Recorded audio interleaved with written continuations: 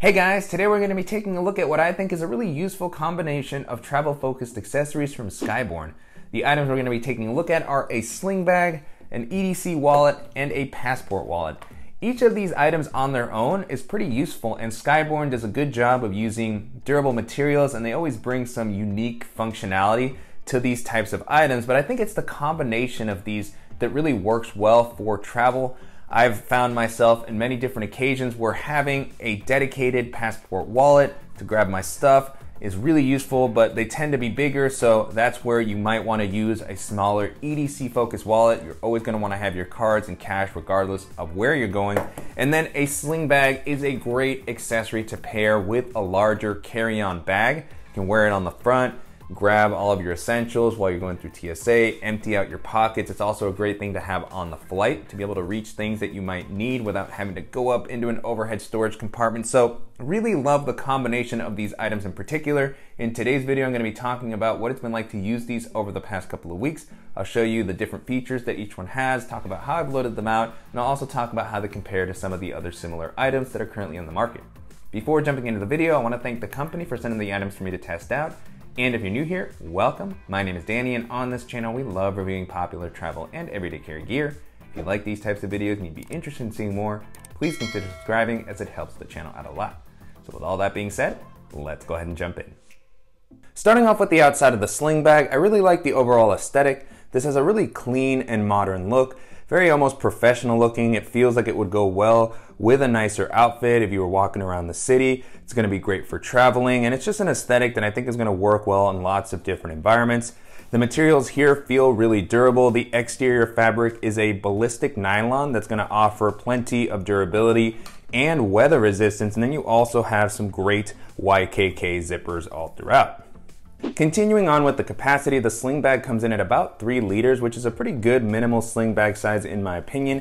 It gives you enough space to hold some of the larger items that wouldn't fit in your pockets, but it doesn't feel as overwhelming as a backpack or messenger bag or anything like that. It does expand out quite a bit when it's fully packed out, but it still doesn't feel so overwhelming that it would be uncomfortable to, sling across your chest or your back or even your waist and walk around a crowded area or jump onto public transit. Taking a look at how you actually carry the sling, it has a really nice adjustable strap that is secured with a magnetic buckle. I'm a big fan of these buckles as they release very quickly, but you do have the peace of mind that it's not going to come loose. I love this mechanism as well for fidgeting. Super satisfying to clip on and off. And then you have the ability to adjust from both sides, which is really great. Will allow you to really configure it to sit on your shoulders the way that you want, whether you sling it over your right or left shoulder, or pull it tight if you want to wear it as a waist pack. So really love the versatility there. And a nice bonus with this one is that you have a breathable mesh and padding on the area that's going to rest against your body to give you just a little bit more comfort and breathability. Jumping into the organizational options, the sling bag has a nice variety of pockets all throughout. Starting off at the front, you have a simple zippered quick access pocket. I like that there is this flap that kind of comes over to give you some additional protection for the zipper, and you actually have a pretty good amount of space here for any of the items that you might be reaching for most regularly. So at the moment, I currently have my Apple AirPods. I have an extra lightning cable, and then in this compartment, you also have an included retractable key leash that has a little carabiner, which is going to be a good spot to attach your keys or a multi-tool. And then on the front, you have what I think is maybe the most interesting feature of the sling bag. I haven't seen this on a lot of other bags, and I think it's really cool. You have this compartment that expands out to hold an umbrella or a water bottle. So that's one of the reasons that I'm not always a big fan of sling bags, is that if you want to carry a water bottle, it takes up a big chunk of the sling bag. So here, this is a really interesting solution here. And you have a couple of slots inside this area. One side is designated as the water bottle area, and then the other side is specifically called out as an umbrella area. I actually have an umbrella in here at the moment. It's a more compact umbrella that was able to slide in there pretty easily. It can be a little bit clunky to get the items in and out of this area. They have the little elastic bands here that come out, but even with that, it's still kind of in the way, particularly if you're trying to use a bulkier umbrella or water bottle. A couple of things to call out here with the separate compartments. On the umbrella one specifically, only one side is open, which is nice so that if you have an umbrella that's actually wet, it will catch that moisture and prevent it from leaking out onto your clothing. And then the water bottle pocket is actually open on both sides so that you can grab it regardless however you might be wearing the sling. I wouldn't be able to fit a large water bottle and an umbrella in here together, and even when I used my 20-ounce water bottle, it really took up a lot of space. It fit, but I don't think that I would have been able to fit the umbrella with it, so you'll kind of have to pick and choose and be strategic about how you use it, but still really a nice unique feature that just adds a ton of functionality to this for me. And then moving into the main compartment, you have a zipper across the top that gives you enough visibility into the compartment. I also like that this has a self-standing design, so I can place it down next to me when I'm sitting in a coffee shop or something. Then you have kind of a larger area in the middle that's going to be good for the bigger items that you might have. So in my case, I have my sunglasses with a case, and then I also have my GoPro. And on the inside, you have some nice internal organization. You have this little flap that comes down over these slip pockets, and I like that these have enough space to hold, you know, slightly larger items, not just cables and dongles, but portable hard drive, portable battery. Here on this one I have a little manicure set that I typically have with me.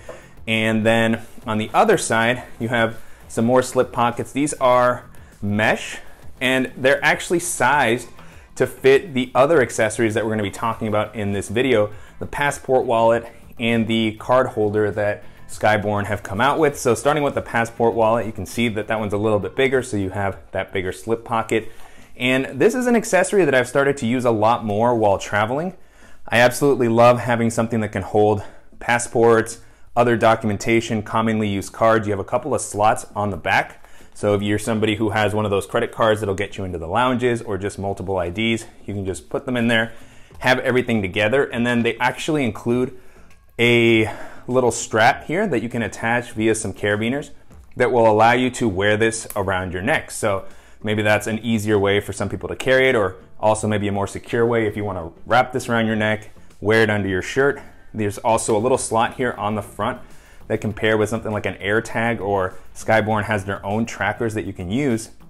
And then you have a larger main compartment that actually holds your passport. I like that it has this pull tab so that you can easily grab it whenever you need to get to it and put it away. It's got kind of a magnetic closure here. It's not super strong, but it'll help just kind of keep things in place.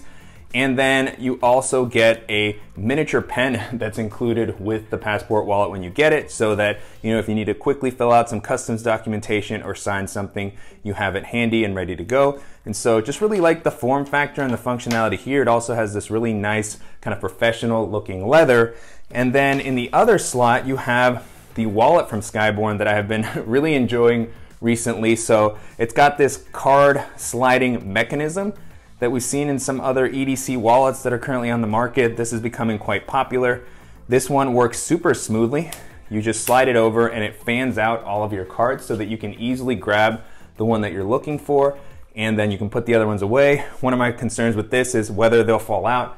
So no issues there. It's a really secure mechanism, and it just works flawlessly every time. And then you have a couple of slots along the outside for cards that you maybe need to grab a little bit more frequently or less, depending on how you use it, but nice to have that additional flexibility there. You also have a little slot on the front that's going to be maybe a place to store some cash that you can grab quickly while you're on the go. And yeah, it's got a really slim form factor. It's got the same sort of nice leather that we saw on the passport holder, so it's just very classy, and it is slim enough that it will pretty much fit into any pocket, whether you front or back pocket carry. If you carry this in the back, I can, you know, feel like this would be a little bit uncomfortable. So I've been using it in my front pocket, but either way, really good size and also easy to toss into the sling bag. And so that's pretty much it. I really like that this has kind of a simpler layout. There's just a couple of slip pockets that are really functional, as opposed to having a ton of small slots and little zipper compartments. I always struggle to know what to fill those with. And then you have plenty of space here for the things that you might need to carry. I also like that when this is empty, even though it's not the flattest sling bag, it's still something that you could toss into a larger travel backpack if you needed to, so that you had a smaller bag to carry around when you arrive at your destination, or you can wear this on the front while paired with a larger travel backpack. So a really nice, versatile sling. I love the layout all throughout, the aesthetic, and then if you pair it with the other accessories that Skyborne has created, you know, you have a really solid modular travel ecosystem that's gonna keep all of your stuff organized while you're on the road. And so to wrap up, it's been a pretty great experience testing out the Skyborne Sling Bag, Wallet, and Passport Wallet over the past couple of weeks. You can currently purchase these on Skyborne's site. The Sling Bag comes in at around $170. The Passport Wallet comes in maybe at around $120, $115, a pretty similar price point for the wallet. So these are definitely more premium priced accessories. They're a bit of an investment. You do get some really high quality materials and a nice feature set, but there's gonna be some other great items in these price ranges that may be worth considering. If you're in the market for other ecosystems like this that provide a lot of different accessories for travel, kind of in the same family, I would definitely recommend checking out some of the items that Air has to offer. They have a really great selection of sling bags, and they also have travel focused wallet. I've used their card holder for a while now. It's a little bit larger, but it does hold some credit cards. Combines well with some of their sling bags, which are some of the most popular on the market, particularly for carrying on with their travel backpack. They have great organization, solid build quality, modern aesthetics, and they're offered in a few different sizes.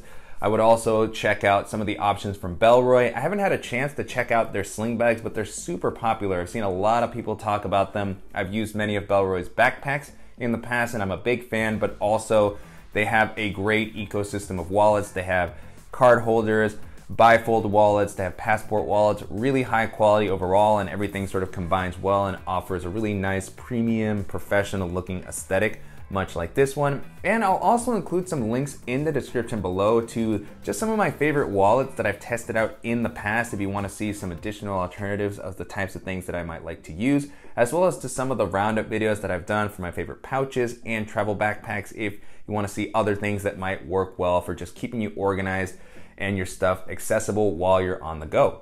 And I'm definitely curious to hear what you all think of these accessories from Skyborne and how they compare to some of the other options that are currently on the market. If there's anything similar that you think that I should check out, as always, please let me know in the comments. And I want to thank the company again for sending the items for me to test out, and to you guys for watching and supporting the channel. If you enjoyed this video, please give us a like, and if you haven't already, make sure to subscribe so you don't miss any upcoming videos, and we'll see you in the next one.